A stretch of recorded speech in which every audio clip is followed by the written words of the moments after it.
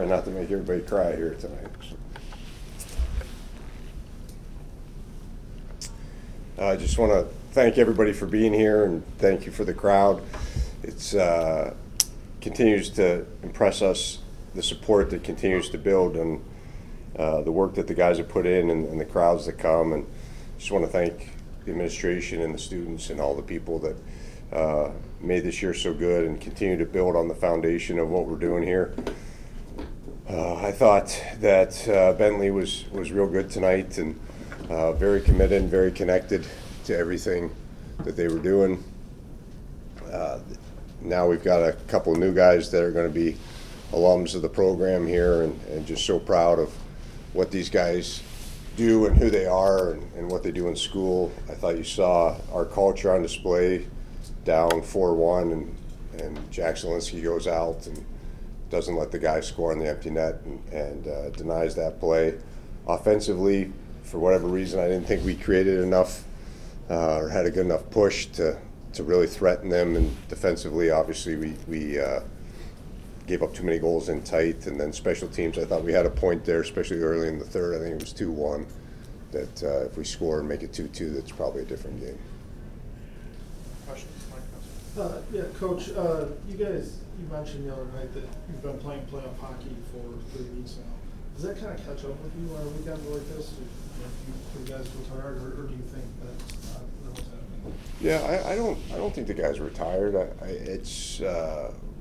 We were short and sweet in practice, and it's been hard. Those have been hard games for sure. But I don't think it was an energy piece tonight, no, or this weekend. To me, it's a game of interest. With an inch, I think it was Eldon Wilson. The shot at the skate, an inch away from the net. Yeah. They had one off the crossbar. But it seemed like you guys were pretty good in the front. It didn't seem like a runaway game. Yeah, no, I mean, it wasn't runaway. It was just, to your point, Gorshak hit the crossbar, doesn't go in. Alvin hit the post last night. He hit the post again tonight. He hit the post again tonight. So, yeah, I thought those plays were kind of indicative of our season. Like, I really love our team, and I didn't think we'd be sitting here talking about this right now, because there's just so much love and so much magic in that room. But for whatever reason this year, it felt like it was posting out a lot instead of posting in. How do you feel with the great season this year? Yeah, I mean, I'm pumped. I told the guys, we went around and told stories about each guy. Like, it's just impressive that what they've done, and the seeds they've planted for trees they're going to grow into the next generation of hockey player here. And I told the guys, it's not about coming to Niagara to play hockey anymore. It's about, you have to live up to a standard that's been created here, and it's real obvious if you don't, and it's real obvious if you do. Walker, anything to add to that? Just talk about the season. I mean, thank you guys for coming and supporting us this season.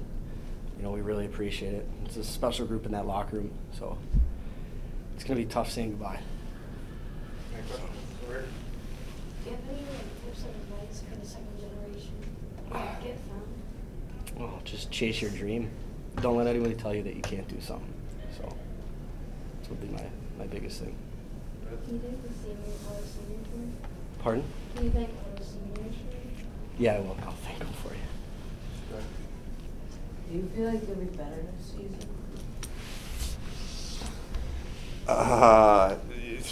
That's fresh. I want to, yeah, we want to be better, but that's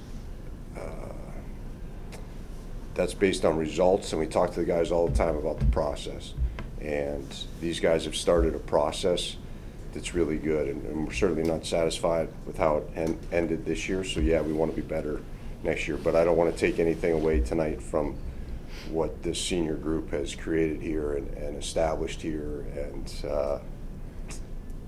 they've got a special place in my heart. Like, my daughter told me she can't imagine coming to a game without seeing some of these guys in a jersey, because she's never seen a game without Chris Harper or Jack Zielinski wearing purple. Any other questions? I think that's been a theme throughout the season, is how close the group has been and how everybody really is bonding. What did you say to the guys after the game? I cried.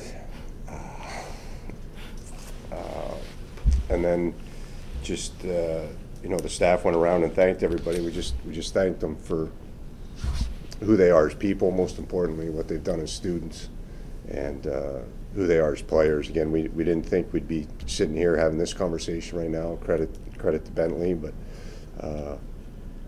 we just told them how much we loved them, and we want to see him go do what Walker just said. Don't let anybody hold you back. And I told Jack Zielinski that I want 3% of his gross earnings, his career.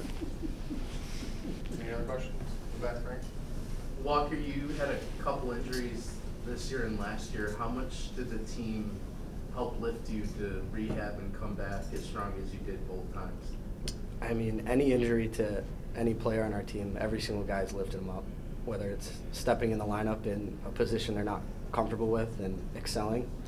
So, you know, coaching staff puts every single guy in a position where they can excel, and, you know, the training staff does everything that they can do. So, like, if you get hurt, you come back better.